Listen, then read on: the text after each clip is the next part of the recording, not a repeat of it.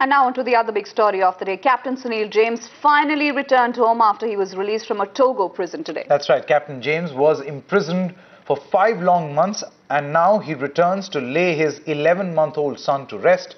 A bittersweet experience for the captain's family. This braveheart reuniting with his family after a 5-month-long fight.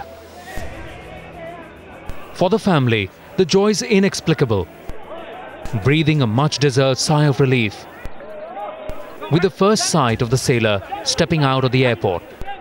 Whatever has happened in the past is past, but justice has prevailed just because of the good intervention of the Prime Minister's office and the Honorable President of Togo.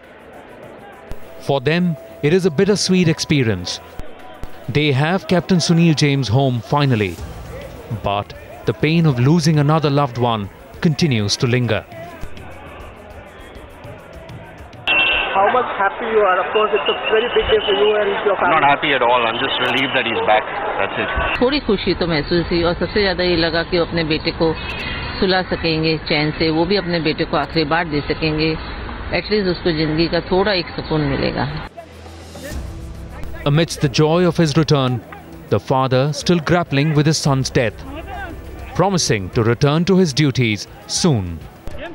I, as a sailor, have sailed for 17 years of my sea life. In fact, of my life. And I would never think that I would not sail back. I would surely like to sail back and tell others that the fight should go on. We will continue sailing. The family's joy overshadowed by grief of losing their youngest member. But Captain Sunil's spirit remains undefeated.